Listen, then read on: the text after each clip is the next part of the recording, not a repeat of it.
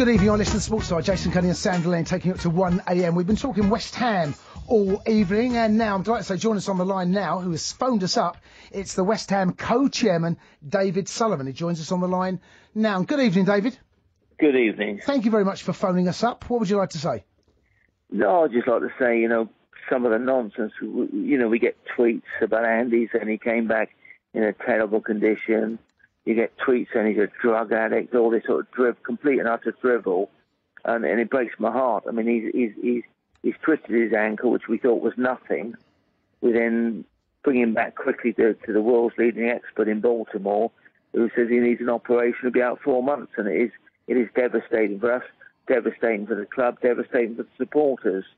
But it's a horrible injury, and it seems to be one injury after another. But sometimes with players, what happens is they have a long spell of injuries, then they don't get injured for years. And I could show you examples over the years where players look very injury prone and they never get injured again. And another player never gets an injury, and then he gets injured all the time. There's no logic in any of it, David, are there any plans to buy another striker or bring another striker on loan for this? We have to bring in another striker. I mean, we're working on it now to either buy one or loan one or both. Because you can never have enough strikers, and really, with Andy gone, we haven't got enough. Yeah, we discovered that last season, David, when obviously we were struggling for that long period. No, it was desperate last season. Andy was out. I'm assuming that Valencia was bought to play, therefore not in Andy's role, but perhaps out wide. Valencia can play all three positions. Yeah, his best position is in the hole, coming late off a big centre forward, as is Zarati's best position. But Valencia can also play wide. He started as a winger, and he was only converted to a centre forward in the last 12 months. So he's a high-scoring winger. But Valencia's not that tall. When you actually stand next to him, he was in my office last week, and he's not that big and not that tall. Although his leap is enormous, he outjumped England centre halves to score against England. His work permit application is on Tuesday. Hopefully that should be a formality, but you never know with these things. I mean, the way our luck's running, but that should be a formality. I'll be devastated if it's not. I mean, he scored more goals than the England football team at the World Cup, so if that doesn't make him an exceptional talent, I don't know what does. That wasn't difficult though, Dave. But no, I know it wasn't difficult. But he's still in the top 10 goal scorers in the World Cup, and his team got eliminated. He scored every goal for his country in the World Cup. So it's pretty impressive. If someone had got 3 goals for England, we'd be through to the next stage. Dave, listen, £15 million is a lot of money. It's a huge amount of money for West Ham. It's actually more than that. It's about 7. Okay, let's say okay. Well, it's 15. And it goes up depending on where. The joke is we finish in a certain position at the table, they get a pile more money, right? Whether guys play the game or not. And he's also the highest paid player in the history of the club. Yeah. And it's unfortunate. We probably made a mistake in. As I saying, don't put all the eggs in one basket. And we've got an awful lot of eggs in one basket. So the old proverbs or cliches are very true. But at the same time, we have to accept this moment in time. The player's devastated, the same as we are. And we have to make the best of it and get on with it. But in the meantime, we have to get some points. Was there any sense of regret after the last summer? We did put all our eggs in one basket. And to be fair, us Hammers fans were really chuffed when you made him a permanent signing. Yeah. No, was there regret that you hadn't split the money up and maybe signed sort of more than one player? No, had we known what we know now, but it's easy to be wise after the event. I've said before, you wouldn't have signed the player, but at the same time, you have to anticipate. We was assured by our physio, who has since left the club, that the player would be available for the start of last season. He wasn't available till January or February. So, a mistake was made. We were given wrong information, and we based our decision on the purchase of the player based on medical evidence, or not evidence, but what the medical department told us.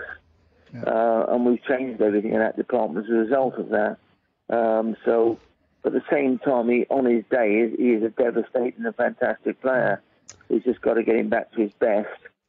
And but at the same time, we can't start the season with the strike force we've got. I don't think it's good enough. I don't think there's enough height in it.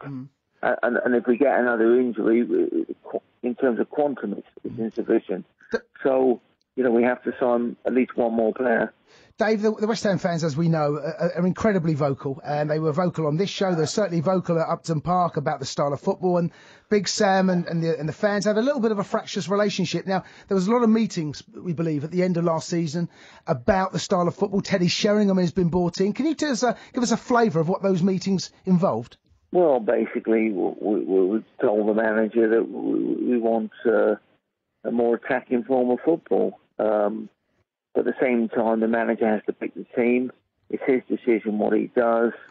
We're more involved with the transfers this year because we think we haven't spent our money well in the previous years. And we hope we'll spend it a bit better this summer. But, it's not easy. I mean, you get Arsenal go and spend £30-40 million on one player, and they're the teams we've got to compete with, so it isn't easy. But we think what we bought this summer is better value for money. And we've got at least we've got some more lottery tickets that could turn into jackpots. And what about Teddy Sheringham's involvement? How did that meeting go, and how did Sam receive the news that Teddy was involved? Sam picked Teddy. I would assure you that. We just said we want an attacking coach. He thought it was a good idea, and Sam picked Teddy. It was his number one choice. And if Teddy just gives us 1 or 2 goals that we weren't going to get, it's a fantastic achievement. And it could make a huge difference to the season. And I just think we didn't get enough goals from set pieces, from corners. There wasn't enough movement. We just didn't score enough goals. David, I think a lot of fans will say that, when we got Big Sam, it was hardly an unknown quantity. It was well known exactly what his approach to the game was, his tactics were like, and it was well proven that he'd been successful with them.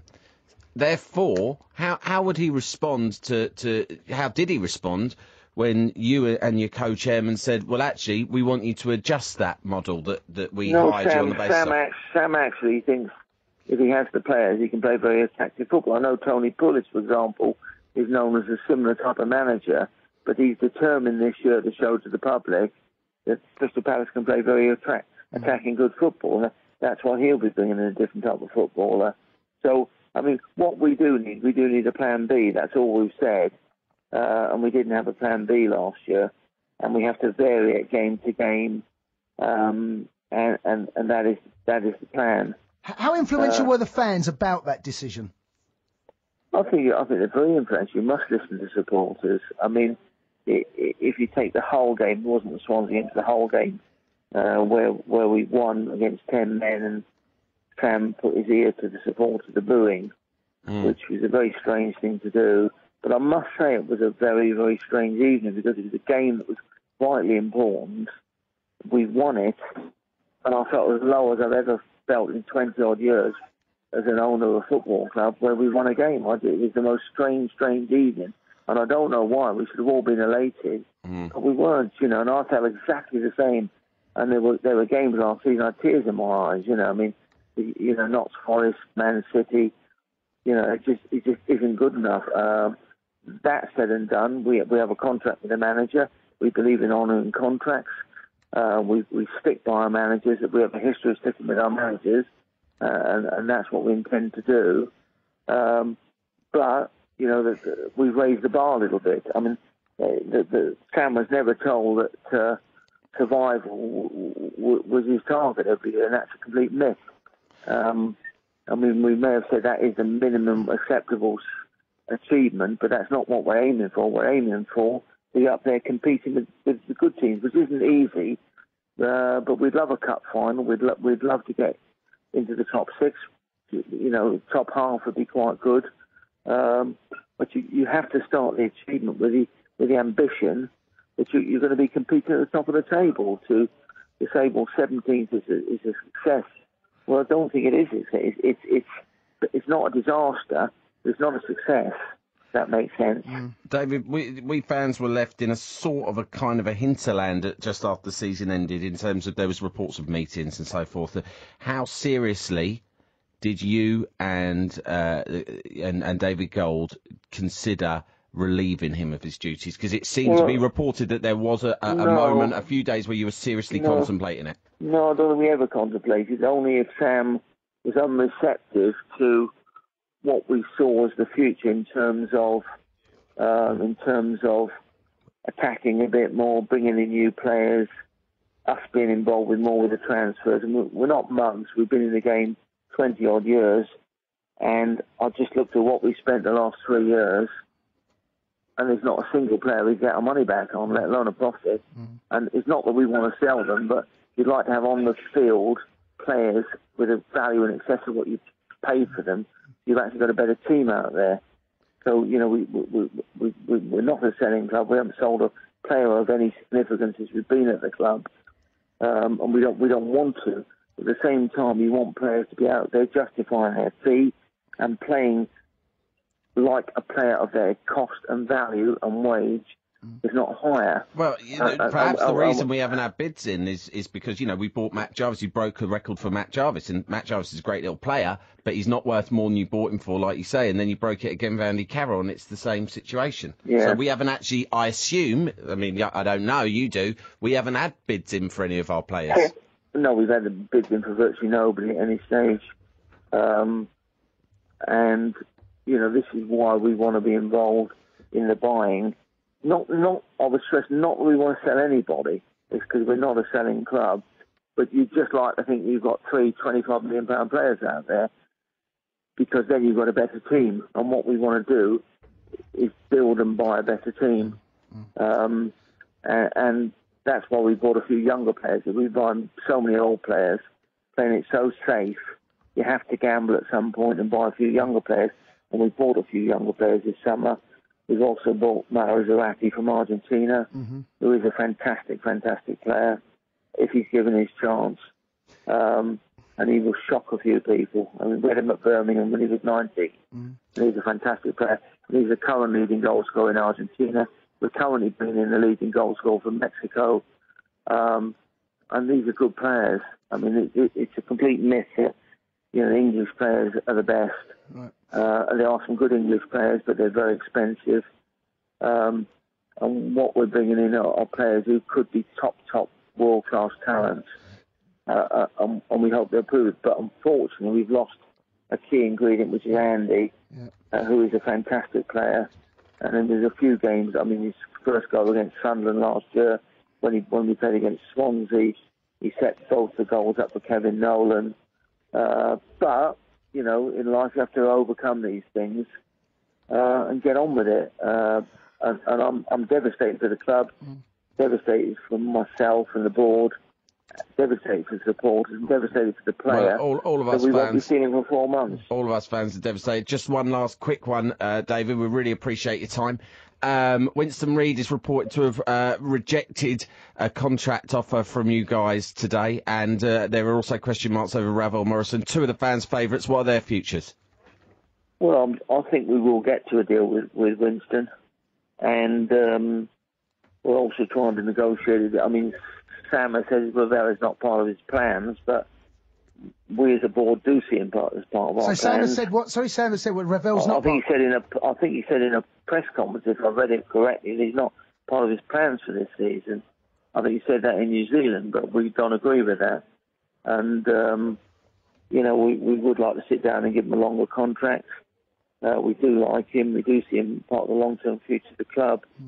But we have to agree with the manager, because there's no point signing a player who's not going to play. So both balls are in the air as regards Winston and Ravel, but both the players we like very, very much. Dave, listen, I really appreciate you phoning up. It's been fascinating speaking to you. Make sure it's not the last time you phone the sports bar as well. I won't do it again. Once a year. I'm sorry about that. Dave, really appreciate it. I sat here listening. Cheers. Well, usually we rely on young Jack to keep us updated. Yeah, no, Jack gives you everything. Jack on Twitter. Jack Sullivan, WHU on Twitter. He's the man. Dave, listen, I really appreciate it. Thank you so much. Sullivan, have a great summer. WHU. Cheers. There you go. Cheers. David Sullivan there, West Ham co-chairman. Any thoughts on that, West Ham fans? Some brilliant insight there to how West Ham is being run. Ravel Morrison, he has been told. Sam Allardyce said he doesn't want him there, but he just heard there the co-chairman saying